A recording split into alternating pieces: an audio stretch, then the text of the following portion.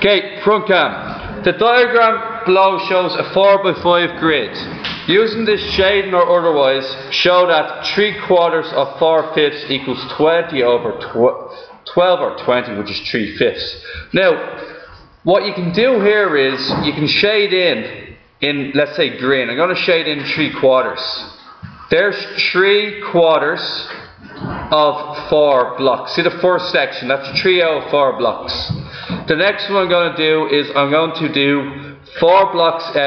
4 blocks in red out of 5.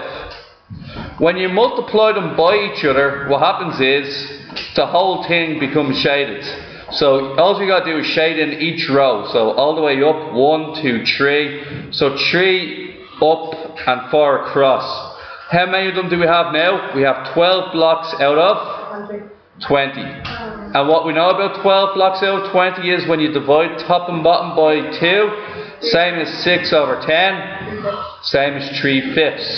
Now, the second question is, construct a 4x3 grid. A 4x3 grid, okay?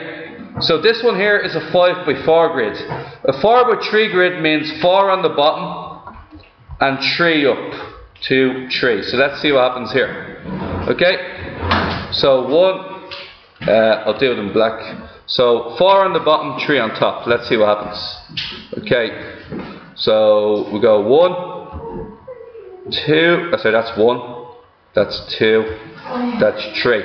Within that, I'm going to shade 4 blocks. 1, 2, 3, and 4. Okay, roughly perfect. Okay, now they're not the same size, they should be the same size.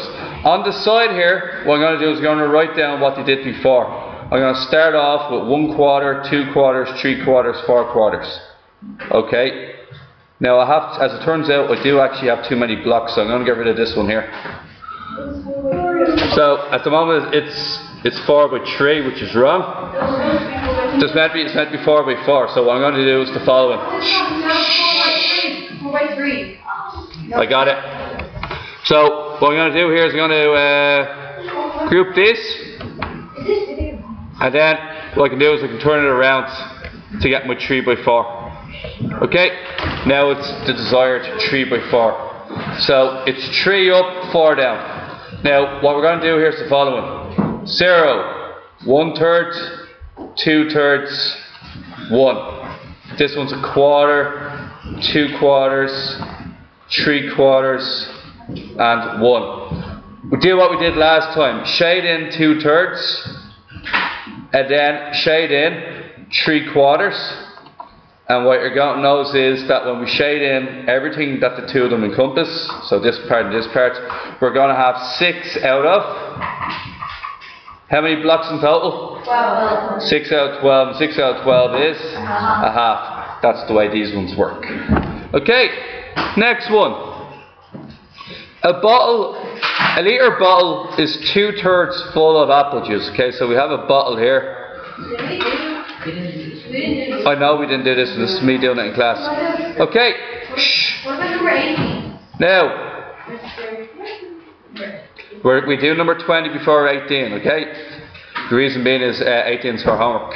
Now, what we're doing the following is we're making a bottle out of this, okay? So here's the bottle. Now, the bottle, it's not the best looking bottle in the world, but it'll do the trick. Now, the bottle is 2/3 full, so I'm going to put the line up here. This is 2/3 full. Frida drinks 4/5 of the apple juice. So Stephen, what do you think you do? Changing to 20? You multiply 2/3 by 4/5.